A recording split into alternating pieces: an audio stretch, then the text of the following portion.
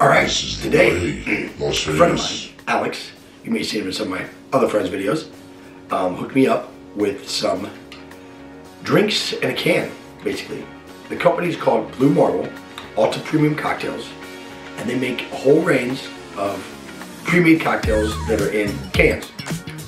They have the Mojito, they have the Cosmo, Screwdriver, Moscow Mule, Vodka Soda, a Greyhound, and a Bloody Mary. Now, all those are really popular drinks, except for Coconut Island, which is something they must have just made up.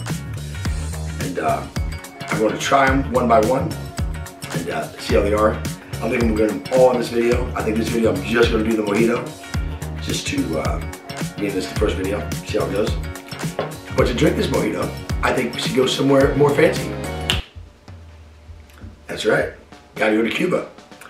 Mojitos were invented in Cuba, so I'm going to drink mine here at the Malecon, on the Malecon. Or perhaps I'll drink it here at the Floridita, which I did teach a bartending class at about 3.5 years ago. It just says pour over ice. Now, a Mojito is usually made with lime juice, sugar, mint. You muddle that up, and then you add crushed ice or regular ice, rum, top it with soda, stir it up a little bit, garnish it with a mint, lime. A lot of bartenders don't like making these drinks. You hear that a lot. It's not a really hard drink to make, and it's not really that time consuming. It's just that most bars don't have the mint or the supplies to make it.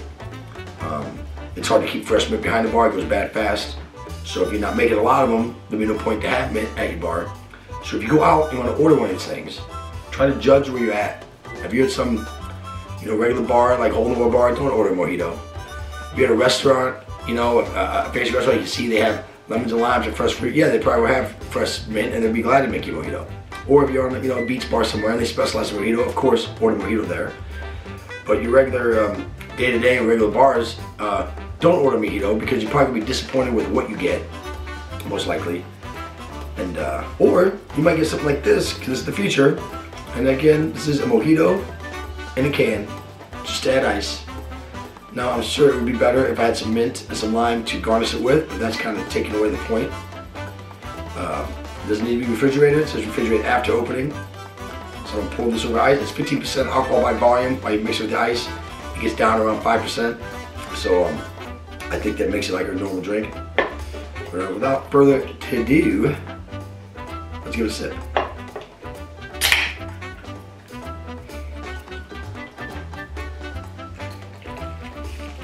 It is carbonated, so that's mimicking the soda water. I'll be interested when I try the Cosmo or the Screwdriver if it's carbonated or not, because it shouldn't be. The Bloody Mary is the one I'm worried most about, it not being very good, but let's give it a try. It smells good. It smells minty, which as it should.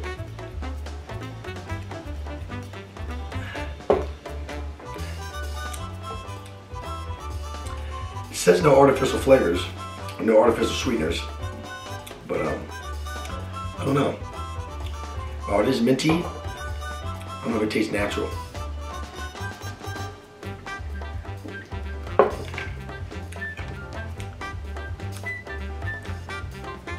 It's not bad.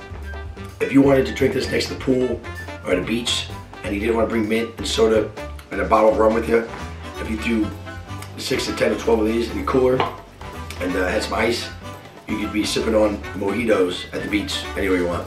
So I'm not gonna lie, this isn't the best mojito I've ever had, but certainly not the worst. And considering how easy that was to just pour it out of a can, yeah. That's actually pretty legit. I dig it. All right. So Bluemarble, #1, Mojito. I give it 2 thumbs up. This is the way, Las Vegas.